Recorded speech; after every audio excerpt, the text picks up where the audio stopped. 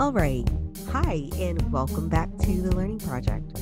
So, I am going to take you into the classroom so that you can learn about what to do, where to go, and how does everything work.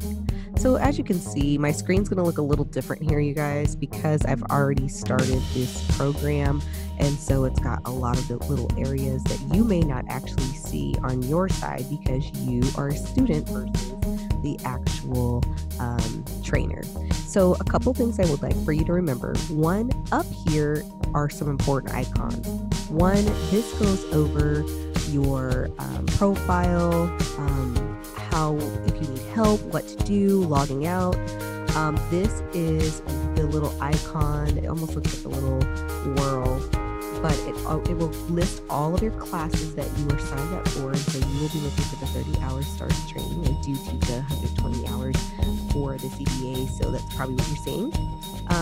Then you will have a ton of responses that you have made and maybe responses that I have given back to you throughout your program.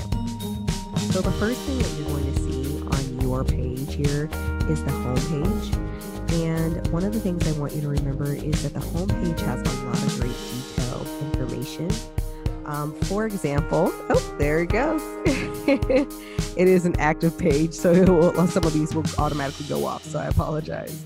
It will go over outcomes, what you're going to be learning, what you're going to be going over, why this is required. I want to remind you that this is typically not a requirement that centers actually have you do. It's actually something that the state is mandated. So for those that are like, well, why don't we have to do certain things, or why doesn't it work this way? That is why.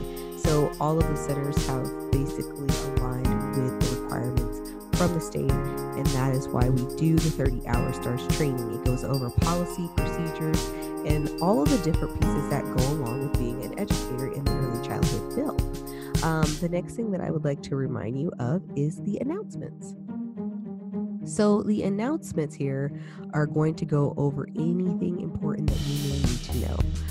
It's going to go into anything that has been done into the classroom, if there's any updates or anything like that. I'm not going to open this up because there is some confidential information that I definitely want to make sure we protect. We also have here in this area my contact information. So if you want to contact me and call me and go through different things with me, you are more than welcome to do that. The next thing I would like you to do is click on the little tab that says Start Here. This is where you're going to find all of your modules. When you open up your modules, you'll see a little pie chart and it will say how much you have completed. You're going to complete these 3 different areas.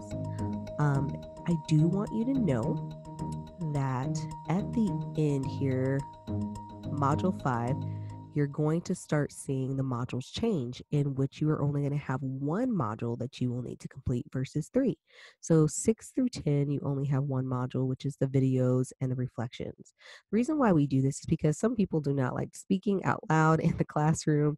And so this is a way to make sure that everybody participates and everyone has the opportunity to speak out and share their experience.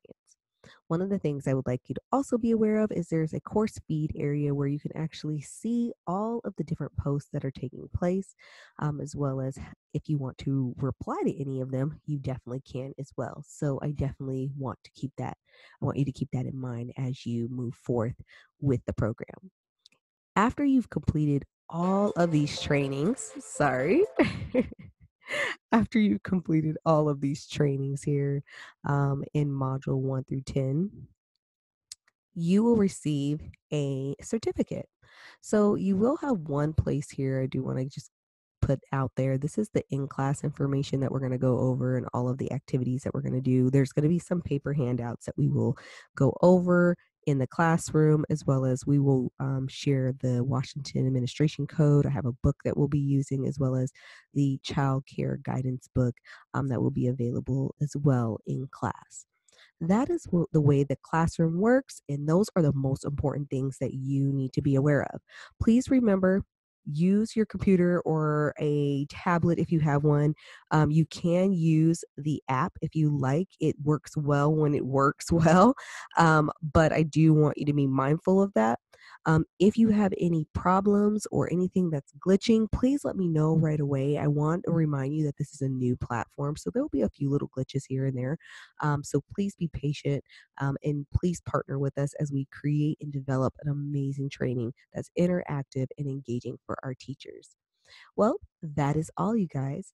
I just wanted to go over all of these different pieces that you need to know in order to be successful here at the Learning Project. Looking forward to hearing your voice in the classroom.